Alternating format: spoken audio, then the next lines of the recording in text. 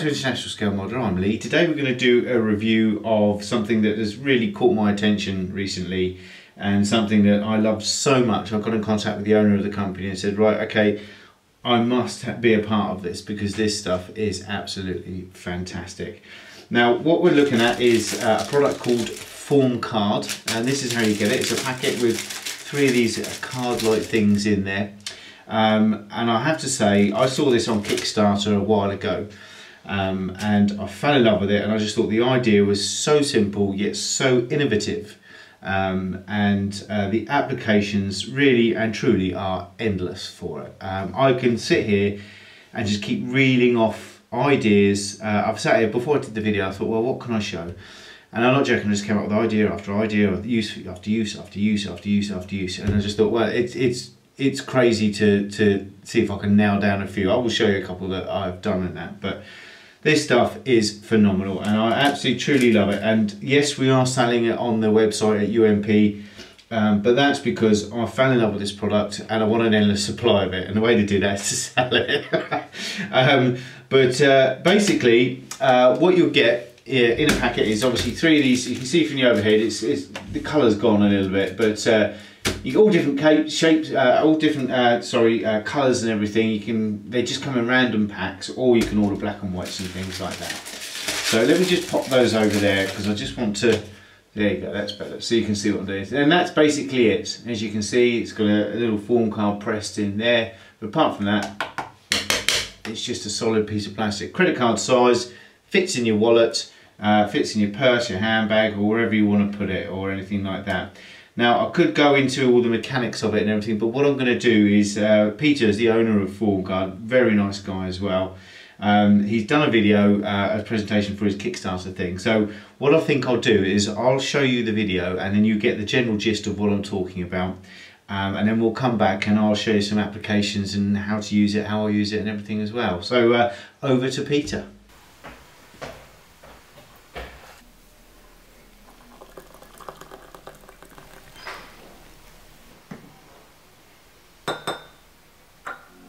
This is FORMcard, a handy pocket-sized card of meltable bioplastic that you can use to make, fix and modify the world around you. You can mould it quickly and simply to make little solutions to everyday problems. When it's cool, it's really strong like nylon, so you can make solid, durable solutions with it.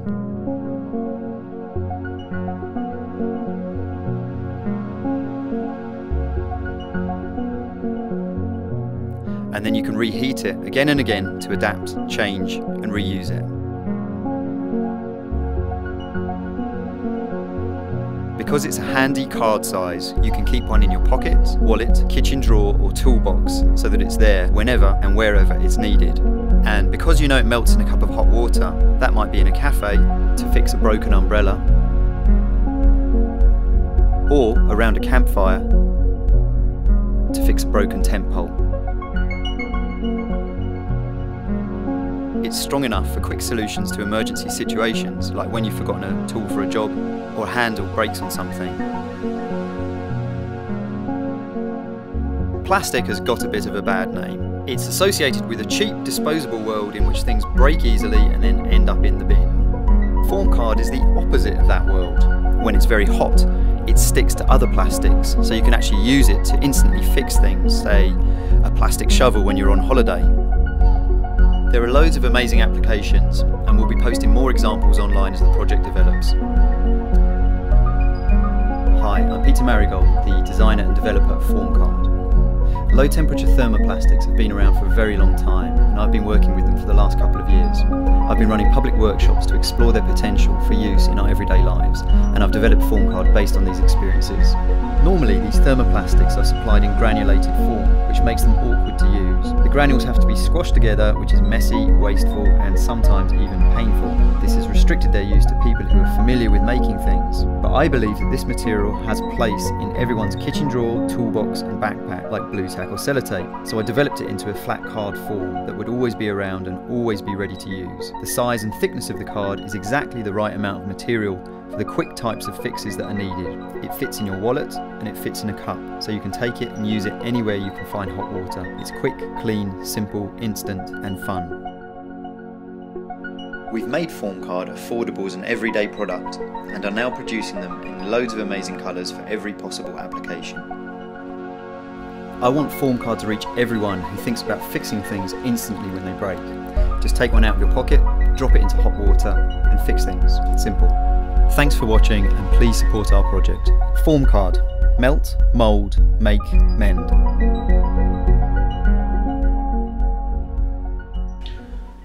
Right, well, okay, there you go. I think from that you can get the idea of what it's all about.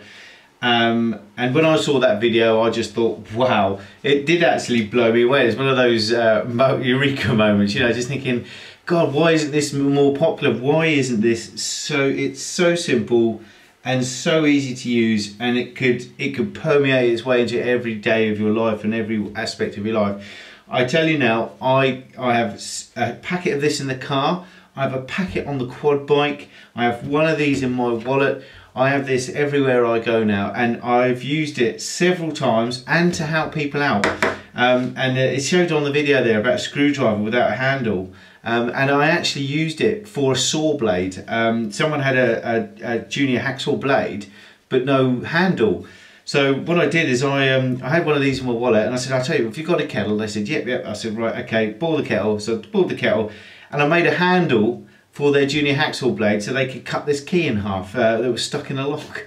And it was absolutely fantastic. What a thing, you know, they've never been able to do it otherwise. You'd be holding this junior hacksaw blade with your fingers and you end up cutting your fingers and all that sort of thing. And I gave them a handle, and now they've got a handle on their junior hacksaw blade permanently. So it's fantastic stuff. I mean, just to give you an idea, I had another tool I've made. Literally, I knocked this up in a couple of seconds. It's basically, I had to change the stereo in my car, and I don't need, when you get the plastic out and everything, you have to, you know, lever the plastic out. Now you can get the plastic levering tools, and they're about £5 to £10 wherever in motor fair shops and things like that, and Halfords and what have you, or any of the DIY stuff. So I thought, you know what, I suddenly remembered I've got some of this FORMcard, so I've got literally got a sheet of FORMcard, as you can see from the overhead here, and I just made this very simple tool, and it's rock solid, you know, and basically you can see it's got this spade-like affair. It's flat on the bottom and then curved in on the inside, and that was perfect for getting in between the plastic all around the dashboard, just to lever out this stuff without. Now if you use a screwdriver, you're going to ruin your plastic on your dashboard and scratch it. That is now a permanent tool in my toolbox. I've literally got to take something out and add something to the back of the stereo the other next week when I've ordered a camera for the back of the van. So that is going to be in use again and again and again. And a fantastic tool, and it saved me buggering up my thing and saved me money going and buying, having to go down a shop, go and get one, you know, etc, etc. And you know, invariably in your local town you won't have one. You'll have to send off for one, and that's very inconvenient because you have to wait a week to get your tool to do your stereo that you really want to do right now. So fantastic little thing. As I say, this a very simple basic tool, but it didn't even, you know, no bells or whistles, as you can see. Literally knocked that up in about 30 seconds. And I was all ready to go 30 seconds later once it had all cooled down and everything. So fantastic. Anyway, I'll give you a quick demonstration about this stuff. All right. Now, what you do, just simple little thing. One glass like that. I use a big coffee cup, but you can't see inside the coffee cup. So I thought I'll get something that's clear so you guys can see. It's a nice thick glass, so it shouldn't break. Well, I've just boiled the kettle off camera, so we've got boiling water, so I'm just going to add this. Okay, and that's it. Now all you do then is you pop that in and wait. It's as simple as that, and it doesn't take long whatsoever. As you can see, it's already starting to deform in the overhead. There's hot water, so don't stick your fingers in there if you can help it. Now, usually you'd have to take it out with a spoon or something like that. Being a modeler, I have a pair of reverse tweezers that will do just the job. In fact, I'll get a pair that's not so strong. And as you can see, it's already, you know, flobbered lobbed down and deformed and everything. It's gone really soggy and soft, and now that is ready to go. As you can see, when it starts collapsing like that, it's ready to go. You literally just pull it out of the water. Okay, so with a spoon it's a lot easier. Alright, you take your water out, okay, and that's basically it. Now you can do whatever you want with it. I'll give you an idea. Let's say I've got this, which is a camera stand, as you can see. And what you can do is you can mould it like you saw on the video to hold your camera. And you think, I'll tell you what, I know what I want to do. I want to put a screw in there as well. It's very pliable at the moment. As it cools down, it gets harder and harder and harder. And the hotter it is, it will stick to other plastics and things like that as well. Okay, so now it's got to a height where I think, I'll tell you what, I'm going to put it on there. So you literally put it on there, squidge it on, and you can use this for anything. I've got so many different ideas that I'm going to be doing for my models with this. Things like, as you can see, I'm just moulding it around that screw cap there. And this is just an idea to show you how it works. And on the video, you know, you see it on the video, it shows you that it's got this, it does this thing with someone else's, where they put it on a camera stand and things like that.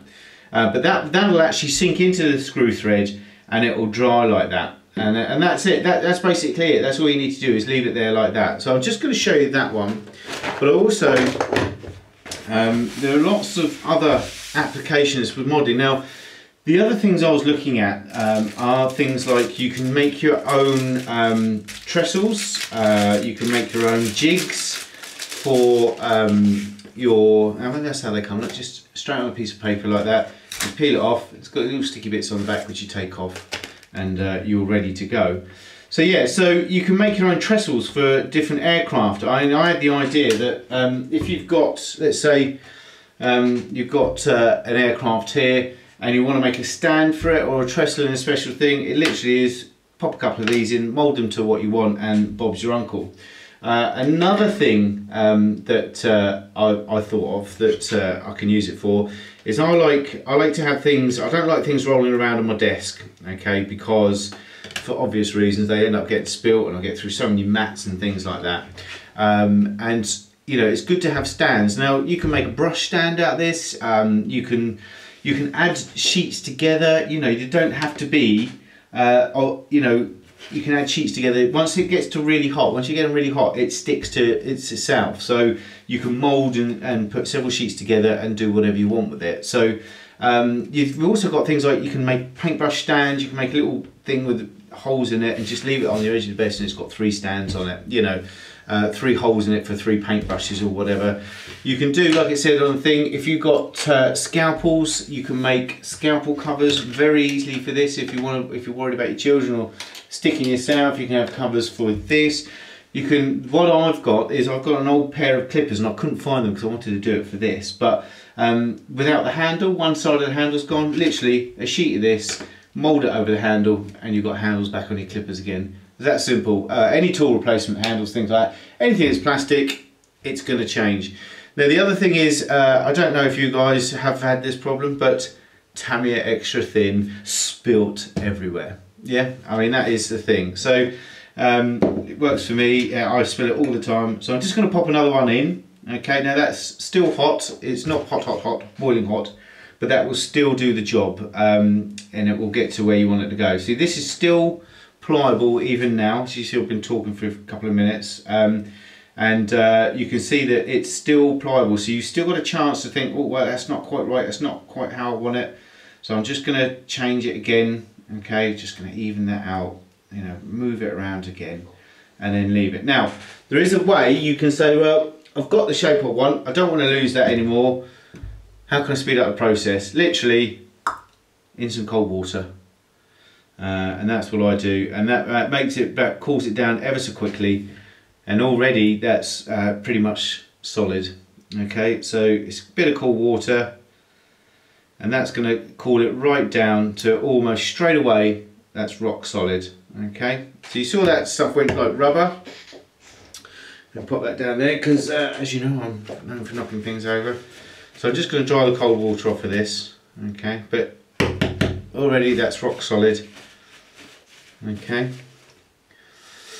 so just let that dry a little bit more, but as you, that is solid. It's back to solid plastic again. Right, okay, now we're into, this one's nearly done. I just want to do the top bit of that. Okay, so you think to yourself, right, okay, well, Right, sorry, I had someone at the door, I had to drop it back in, so I do apologise, it is crumbed up a little bit there. Right, okay, so literally take it out and you think, right, okay, well I want something for my Tamiya thing, so you can do one or two things. You can either just spread it out nicely with your fingers, or you can roll it on your worktop, whatever you want to do. So you're looking at, okay, so I want a nice base, and it stretches out really well, and you think, so right, okay, I'm going to pop my Tamiya bottle in there. Now, you don't want to make it too shallow, you want it so that it's hard to knock over, okay, so you just want something in there. I mean, I haven't done this before, I've literally just thought of this just a second ago. So I'm literally, now the good thing is you think, oh, damn, it's gone cold too quick. Literally, pop it back in the hot water, okay, for a couple of seconds, like that, and it's mailable again. It really is that simple. So you think, right, okay, a bit more in there, I think.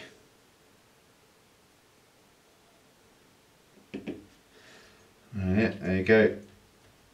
Right, lovely. Alright, so now I want to pop that back in because I want the whole base flat. Alright, and it literally is that simple. You get it till you're happy. Right, okay, so now I know that that's a flat base on there, that my bottle, you can get it even softer and you can wedge your bottle in there so it's even got a thing inside the thing itself. So not pretty, but if you spend time doing everything else, I'm just trying to do this quick for the video. But now you've got something there that, sorry about that, phone's always going off the wrong opportunity. So you've got something that's flat base there, that's done, that's nice and solid now. Okay, that's solid enough for me to pop that into the cold water, and that will solidify that almost immediately. And then that's it. That's all you need is hot and cold water, and it makes the process very quick and easy. So let me take that out. Okay, that's, dry it off quickly. I've had fun with this stuff, I tell you, the amount of things that you can do with it is great, and the wife loves it as well. She can think of lots of ideas. So there you go, so there is literally very quick. Okay, so there you go. So as you can see, that was quickly knocked up. This is solid, totally solid now. It takes about another 3 or 4 minutes to cure rock solid, but that is solid enough. And then you've got a little tray that makes it hard, as you can see, to knock over your Tamiya, which is a lot easier than going like that. In there, it gives it a little bit safe. Now what you want to do is you want to sink it in a bit more and things like that. But that gives you just an idea. You can also use paint mixing trays, you know, and it's quickly just done. Okay, brush holders, you can mount this again, squidge it up. Well, I'll tell you what I'll do. I'll pop it in there. Might need warming up that water now. But anyway, let's get back to this one. So yeah, so this is hard now. So literally, it's a case of, okay, I want to take that off. You can unscrew that. Okay, bit of water in there. All right, so I've just unscrewed that, and as you can see from underneath, you've got the screw thread and everything there. But if you want to put it back in, that screw thread is actually now made for that, so you can just screw that straight back in. Job's done. You've got your permanent camera stand, and it's as simple as that. I mean, this is great. It's a little stand I use for the iPhone and everything. But you know, it's the fact that that screw thread goes rock solid now. Okay, and that is rock solid plastic in there, and as you can see, it's not ruined or rethreaded or anything like that. So absolutely fantastic. Take this out. This is ready to be rolled again. Don't do it on your mats. This stuff will stick to your mat. But let's say, okay, you've got a near bubble there. Move that. You can. This is just one. You really probably want to combine 2 or 3 like this, but you can say, right, okay, well, I want a stand for that one.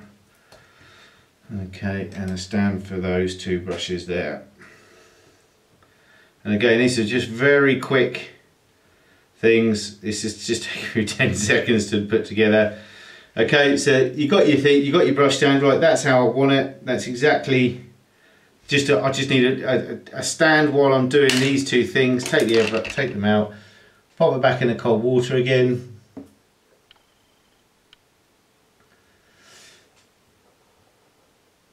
And it literally is that easy. You can shape, reshape.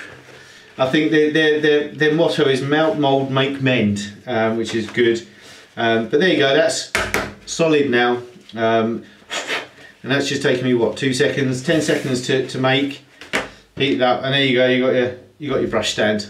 Okay, it's as simple as that. If you just want something quick and easy to hold your brushes up, or you can have it any type of brush stand. You can have your brush stand so that it lays like this. You can make one like that, so your brushes lay on it at an angle.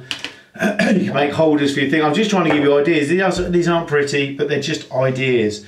And from there, you can go anywhere you really want to. I mean, you can put a handle on one of those if you want.